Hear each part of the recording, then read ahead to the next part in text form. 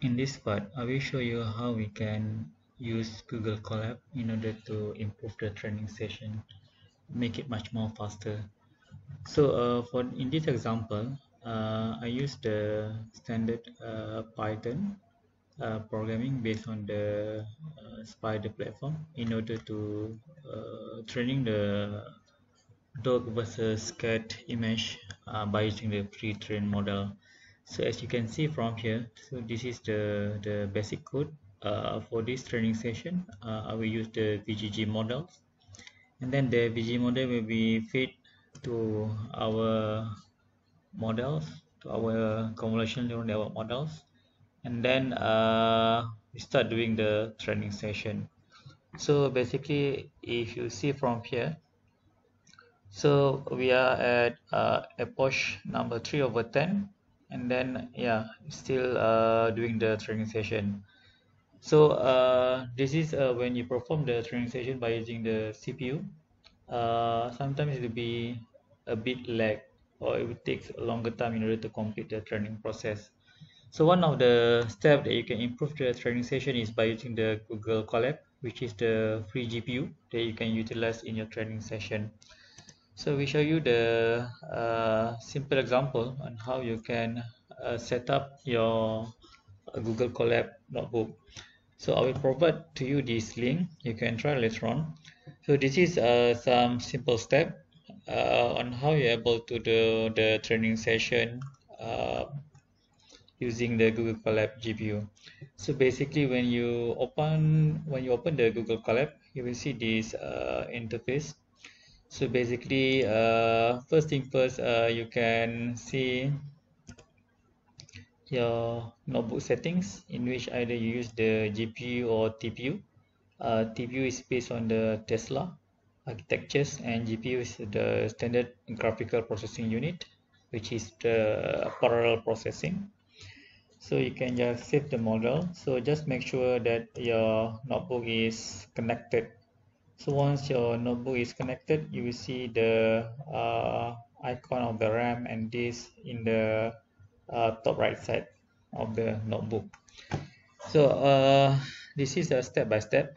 So the first step is once you connect your Google Colab, you need to make sure that it has access to your Google Drive, in which your dataset will be stored in the Google Drive, and then during transaction, Google Colab will read the data and then perform the training session. So the first step is you need to connect your Google Colab to the Google Drive. So basically, I have created my folder in Google Drive named Google Colab, and then under the Google Colab folders, I have a dataset folders in which I have the training, testing, and validation dataset.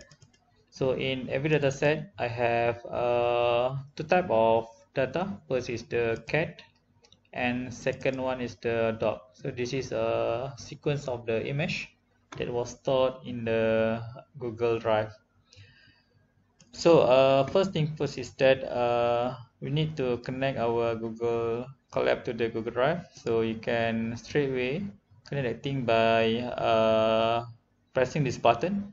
So usually we'll be given some link in order to copy your authorization code and then paste it back. So once you paste that thing, so you will see some status that stated that your Google Drive is connected. So in this case, my drive was actually connected to the Google Colab. So I will move to the next step. The step number 2 is we need to feed our directory that we have created. So I've shown you that I have created the directory of in Google Drive, and then in this content, so for the directory, if you see from the left side, so basically it will start your directory of the Google Drive in the Google Colab notebook will start with the G drive. So G drive folders, and then my drive. My drive is your root of the Google Drive folder, and then you can press this button in order to connect your directory to the Google Colab. So this is my drive. So if you see from here, I have directory of Google Drive, Colab notebooks, and then dataset. So just go to the Colab notebooks and then dataset. So once everything is connected, you can actually browse your Google Drive folders in the left side of the Colab notebook. So this is the second step. So the third step is just creation of the directory of your validation dataset and training dataset.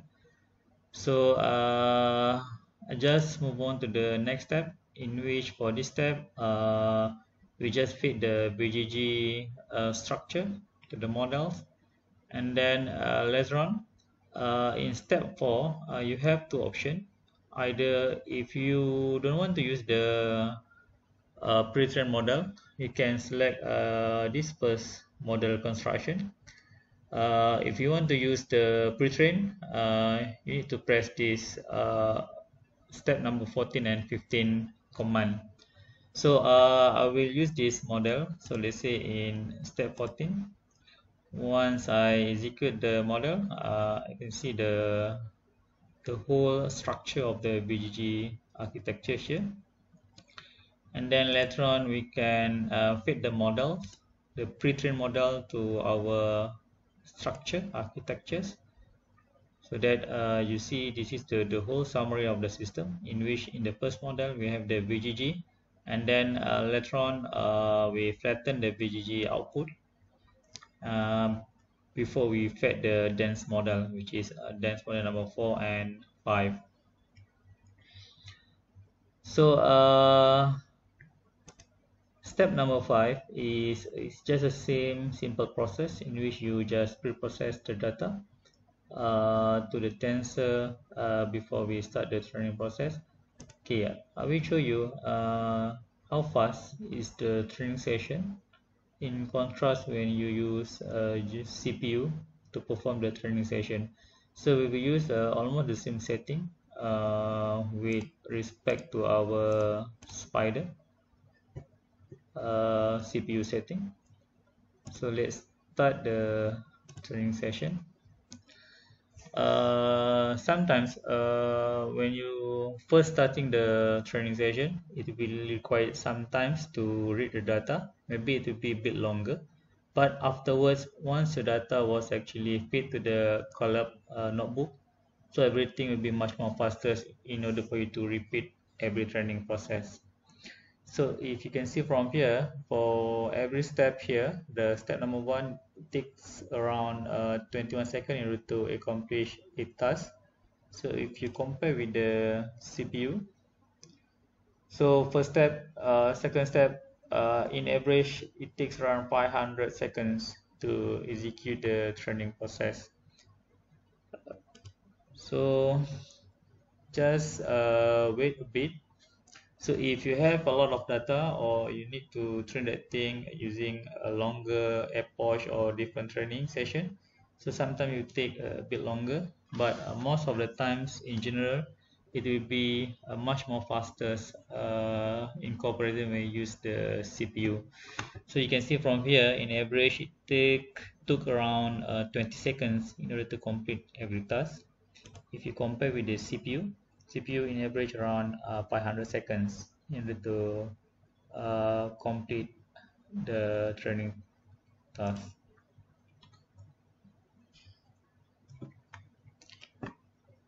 So we have around 5 steps left in order to accomplish the training session.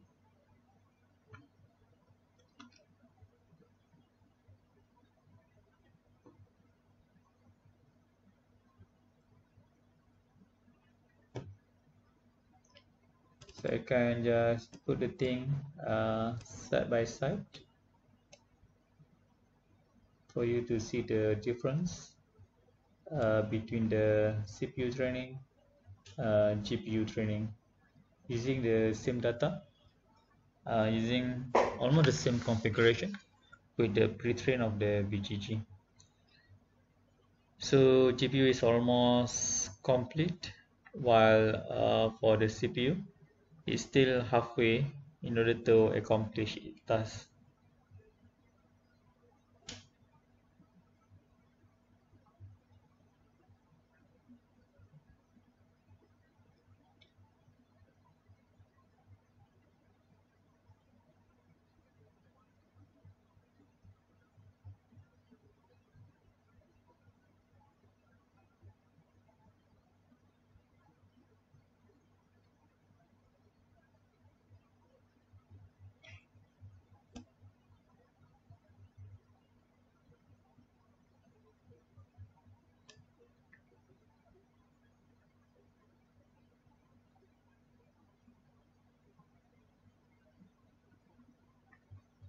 Okay, so we almost finished training the training session using the GPU.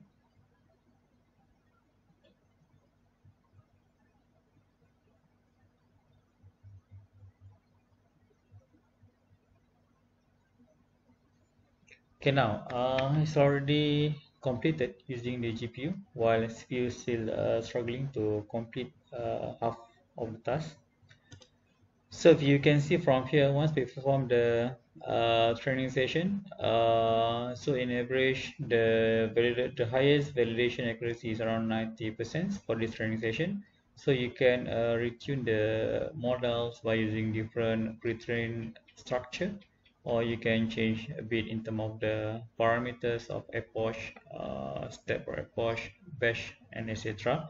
And also apart from that, you can also perform the data augmentation in order to ensure that your trained data will be much more richer compared to the original one.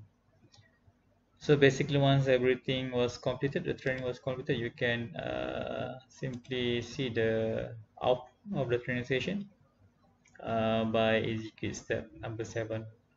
So basically, this is the whole training session, the plotted data from epoch 0 to 10. So thank you.